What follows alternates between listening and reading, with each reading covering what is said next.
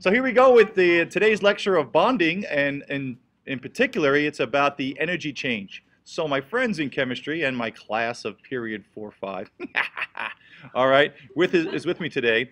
We're introducing bonding by the energy changes. Okay, we have learned that something is exothermic, heat is being released. Okay, and we learned when something was endothermic, right? Heat was being what? Absorbed. But that wasn't the entire story. In every reaction, my friends in chemistry, there is an endothermic process and an exothermic process. Let me explain.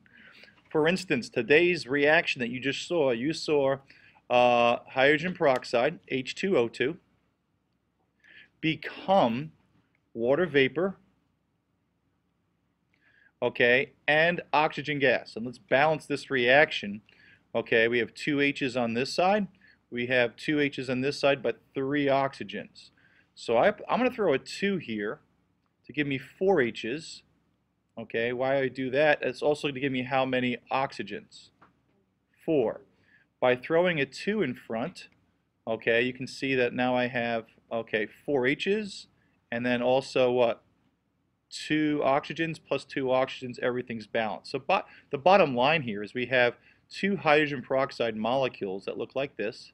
It's the eyeglass kind of molecule, and you have 2 of them. And what's going to happen, party people, is that they're going to reconform or recombine to make 2 water molecules and 1 oxygen molecule. It's double bonded. Now you're going to learn throughout this unit how to be able to determine these structures. Right now I'm telling you what they are. Okay, so no problems there, right? Nobody wants to speak because we're live in period what? 4-5? Okay. That was Sarah. She made the video. All right. Any case. So what we're going to do here is change the ink because I can. All right. And we're going to look specifically, my friends in chemistry, at these bonds. Now, it should make sense to you. The reason why things bond is to what, party people? Why do things bond? That's right. So my friends, these are stable scenarios. Very stable. So my friends, if I want to recombine and make these guys over here, doesn't it make sense to you that I have to break these bonds? Yeah. Yes, it does. Now, if I'm going to break bonds, do you think that requires energy or releases energy? Right, if you're going to have something that's stable, the reason why these guys are bonding is these elements are using each other to what? Become stable. All right, sharing or transferring. In this case, it's sharing, but we're not getting into that today. So I have a stable state. And if you think with me, okay, we're low energy. If I diagram an energy diagram, we're going to start low. Okay, because I am stable. Now, I'm going to add energy. All right, and I'm going to add, let's go red. And I need energy to break bonds, don't I? So it requires energy to break these bonds. So once I break these bonds, okay, I'm going to have free H, free O's, okay, right, bunch of H's. I don't have to draw them all, I will if I have to. So I have 4 H's, which is a camp in Riverhead, okay, and I have 4 O's, all free. So to go from this state of 2H2O2, I had to break these bonds. So energy had to be added to do so. And you should know that atoms that are free are unstable. They don't exist in nature like this because they want to become stable. So I break the bonds. Now, whoa, we make new bonds here. So what's going to happen is these guys are going to recombine and they're going to form new bonds. My friends in chemistry, when you form bonds, are you getting stable or getting further unstable? That's right. The reason why chemicals bond is to achieve a stable configuration. So the energy is going to go up or go down? That's right. Now, my friends in chemistry, the only way for the energy to go down is for energy to be what? Released. So my friends, we absorb energy here. Every chemical reaction we have, if we're breaking bonds initially, we have to absorb energy first to break these bonds into the individual atoms. And then, when we recombine, we release. So my friends, the question is, pay attention here. Was this reaction exothermic or endothermic that you just saw? Was heat released or absorbed overall? Yeah, because you saw the bottle melt. So we would put the heat, remember this a couple of months ago? Right here, right? Now this means that heat was released, but what it really means, and you have to get this, there was a net change. What does net mean? Oh, that's right, Frisia. That means we have to consider the energy being absorbed and energy released. So which arrow should be bigger? If this is an overall, the arrow that absorbs or the arrow that releases to form new bonds? Right. So if something is exothermic, party people, it means that the energy being released, is greater than the energy being absorbed to break the bonds. I'll say that again. If something is overall exothermic, that means the energy being released has to be greater has to be greater, pretty much, has to be greater than the energy absorbed to break the bonds. We need energy to break the bonds to make them free. They recombine to make what? H2O and O2. And then specifically two of these. And let me get rid of this bottom piece here because I didn't prepare myself too well. So this is an energy diagram. We started right here. This was the energy that was in the bonds for the hydrogen peroxide. This is the energy of the products. Can you see that the energy of the products is less? Right. So the difference, party people, is right here. The difference of where we started and where we finished. Notice we went down. This represents something called delta H. Delta H is called heat of reaction. It's called enthalpy, or the change of heat. Change of heat. Delta H is also called enthalpy. Okay? Now, very simple. This is exothermic. So the delta H is what charge you think? That's right. If something is exothermic, delta H is negative for exothermic. Why? Because the amount of energy being released is greater than the released in forming what? Compounds, than the energy being absorbed to break the bonds. I want you to understand this. If you look at this reaction again, we had to do what? We had to break these bonds first. It needed what? It needed energy. Then once we broke them to make free energy, they had to recombine to form your products. And when they recombine, bonding is a stable state, so energy had to be released. In this case, if it's exothermic, energy released in forming bonds was greater than the energy absorbed to break them. Now, my friends, it's not always that way, is it? We have endothermic reactions. Now, let's pretend I'm a princess, okay? And that was an endothermic reaction. Then I would end up right here, wouldn't I? And notice that delta H in this case would go up and would be positive. Ooh la la. And notice something. Would we say, think with me for a second, is H2O and O2 more stable or less stable than H2O2? More stable. That's right. I don't think there's anything I can add to water to create the reaction you just saw. So clearly hydrogen peroxide is unstable. And clearly water is what?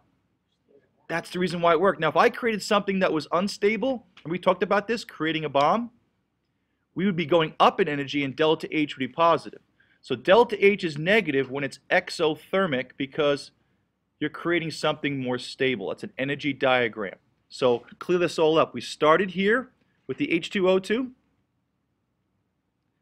and we ended up going down in energy to make H2O and water. You know what? It's a good thing H2O and water are stable. Why? We need water to live, and we need the oxygen to stay together so we can what? Use it for cellular respiration. Okay, makes sense. Delta H is negative in this case. Now, what's the whole purpose of today? Today, my friends, I want to measure delta H by using something called bond energies. What we've done, yes, Ariana? Don't you need energy to like put them back together if you broke them? No, because if you remember, free atoms right here, Ariana, are unstable. They already had the energy. Where'd they get that from? The energy needed to break them, right? So these guys already have the unstable energy. Think with me for a second. I'm at a party, okay? And let's do the love game for a second, all right? And here's a Grotsky atom, okay? And here is, gosh, I don't know who I can pick in this example, okay? Let's make this Pat. Pat. Exactly. Okay, so me and Pat are at a party. We're with our friends. We're single. You know single people. They do what?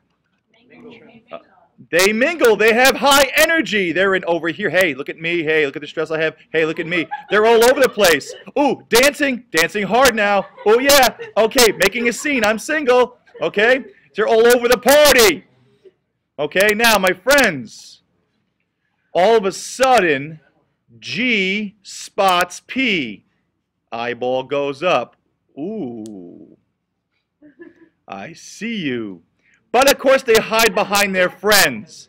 So now you have G, high energy at the party, okay, kind of excited, okay, and P notices that G's looking at him. Ooh, I don't know what to do here. I'm kind of happy, but I can't look and like I want to. I don't want to show that I need G. Okay, so I want to play hard to get. So G does some silly things. Eventually, they break the ice. Okay, and say, hey, how does a nice atom like you do in a place like this? Okay, and eventually they break the ice. Okay, and they get over their first date space. We'll leave it at that. Okay, and there's a lot of energy as they get closer. A lot of energy. And then, boom! They bond.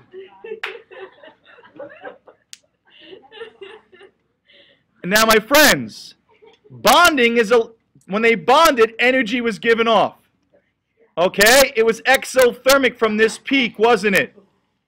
And right here, my friends, they had to add energy to get unstable. So, my friends, bonding is exothermic when you create new bonds always. Now, let's stick with me for a second. Why does this work out so well? It works out so well because you know bonded couples. They're not dancing on the bars. They're not going crazy. See me? See me? See me new hair? Yeah, yeah. Okay, let's go over here. Maybe he'll see us if we do this. Okay, you don't do that anymore. You sit in the corner and you're the most boring people at the party. You don't need anybody. You sit by yourselves. What are you guys doing? You look bored. I'm married. What do you want? Okay, I have a girlfriend. I have a boyfriend. I have both. Who knows? You have low energy. Okay? So, my friends in chemistry, what if I want to break this couple and go in reverse? Okay? I'm not picking on any person or peoples in here, okay? Now listen, here's my energy diagram. I went up and I went down. Same thing. But now I want to break. This was the energy released when they bonded. I want to break this couple again. I don't know. Let's say I start a rumor or something. I add energy.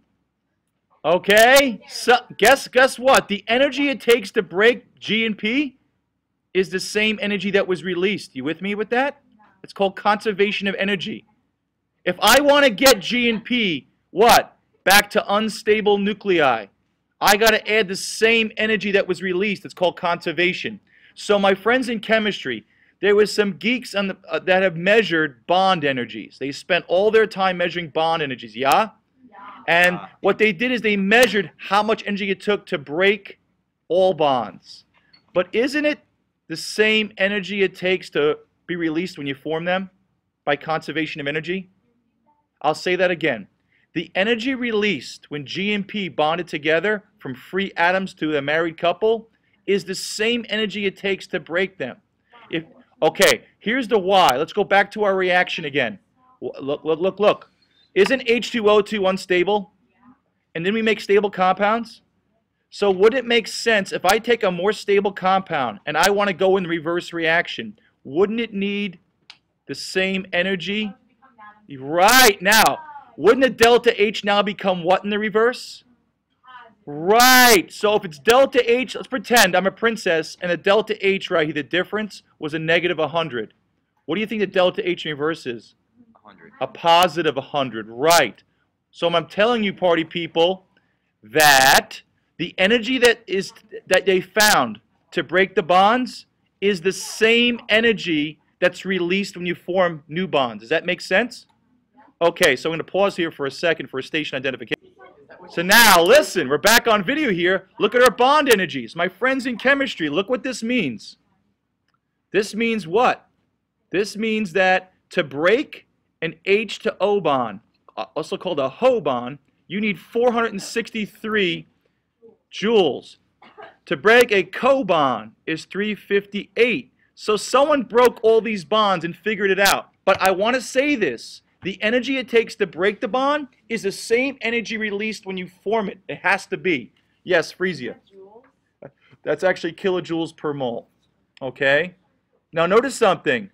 O2 is 495. So, my friends, here we go. Back to where we were. I'm going to pause it for a second, go back to where... Now, I'm going to delete some stuff here because it's really, really all over the place. But I'm going to, take my eraser. I don't know why I have to show you that, but, okay. But here we go. What we're going to do, my friends, now is we're going to figure out and measure using the bond energy. Someone found these for us. So, here I go, okay. And in fact, I'm going to rewrite this because it's really a mess somewhere else on another page. So here's what I have. I have two H2O2s. Okay. Breaking down into what? 2H2O plus an oxygen. Okay. Now, if you notice, that's the first one on your ditto, your bond energy. So, let's go there. Okay? Yes. Ooh la la. So there we are. I gave it to you balanced, and I gave it to you as the structures. We're going to learn these structures. Okay, now watch. How do you do this? Keep in mind what's happening. We need energy to break the bonds, right there. And guess what? Energy to release them. Notice my arrow going down is longer, because this should be a what? What kind of reaction? Which means my product should be stable, and the changing the ink so you understand, the change should be negative as I go down. So let's see if we can confirm this, a negative delta H. But I want to come up with the value. So here I go. I want to find this arrow right here. I want to find how much energy it takes to break these bonds. So my friends in chemistry, how many HO bonds do I have? I have 2 HO bonds for every what? 1 molecule, right? But there's 2 molecules. So how many HOs do I have? I have 4 HO bonds. Okay, watch. Here's 1 HO. Here's the other HO. You see that? Now, because that's 2 HOs per molecule, and there's 2 molecules, isn't there 4 HOs altogether? So 4 HOs. Okay, now, there's also what? An U bond. There's an O to O bond, isn't there? But because that's per 1 molecule and there's 2, there's 2. So look what I just did here. I'm summizing all of the bonds. There's 2 U bonds and 4 HO bonds. Collectively, this bracket represents this arrow, correct? Let's go find it. Okay? So if you go to your table, let's go find some HOs, okay, on the bond. All right? Now, HO. 463 is where? I have it circled right. Okay. I'm slow, but I'm tall. 463. All right, so back to here. Where am I? Room 230. Okay, so 463. So 4 times 463. Okay, plus, who's going to look up the U bond for me? I will. All right, I'll... There I am. 146, which I probably can't find, but there it is, right underneath it, 146. Okay, I can do this. I'm technologically tall. All right, now, so that was, but my short-term memory's gone. 4 what? 146. 146. Who's got a calculator for me? 4 times 463 plus 2 times 146. So we have 1,852 plus. So 2,144 collectively. Because I can do numbers in my head pretty fast. And also, Mr. Sutter gave me the calculator. Okay, 2144. All right, I'm not that amazing. Okay, now, what does that represent, party people? Right, I'm going to write it right here because I can do that. 2, let me get rid of this doohickey here. Okay, this is 2144 kilojoules. Yes. Now notice that's why we times it by 2 here and times by 4. Now listen, you can leave it out right now. So this arrow up is 2144. What's the arrow down? Well, we have how many Hobons over here? All together though. Right, there's 1 Ho here, another Ho here, 2 times 2 Hos is 4 Hos. So that's rolling in the hose. Well, there's Ho-Hos, isn't there? Is a Nestle Ho-Ho thing? I don't know what you guys are. That's what Santa Claus said. Yeah. Right. Okay. Let's move on, please. Now, oxygen bonds to another oxygen by a double bond. So let's go look on the table. It's a special U bond. And they don't show it a double bond. Oops. 290. It's right here, 495. Where it says they don't show oxygen with double bond. They should, but they don't. So that's 495. We're going to learn why oxygen is a double bond. So that's 495. Okay, and as people are already quickly finding the numbers for me, okay, we're going to do 495, and you're going to find that arrow down. I should change the ink because I can. And doing the numbers quickly in my head, it's 2842. I can't write or remember numbers. Okay, so this is 20. So I take 4 times 463 plus 495. That gives me a grand total. And again, this is doing what? We're forming bonds right here, right? Oh, wait, no.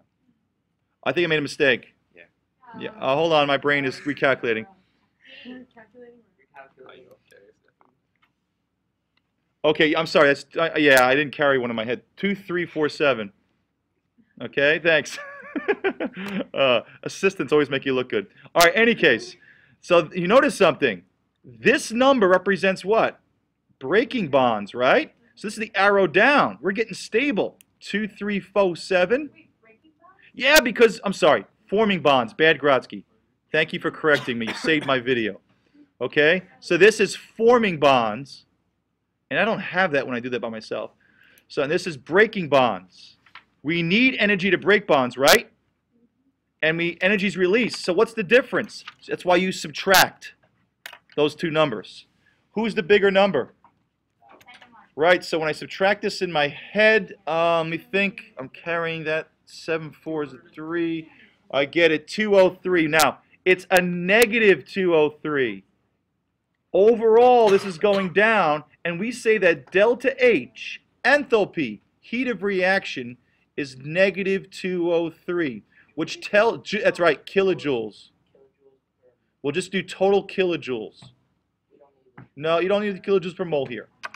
All right, now, we just proved that the reaction that we just saw, okay, was exothermic mathematically. Your work of home is to complete this page, okay? The back page is totally optional, and I'll show you that. The key is on the drive of shared. Have a great day. Want to hear yourself and listen to this again? It'll be online tonight. Okay. Are you like that?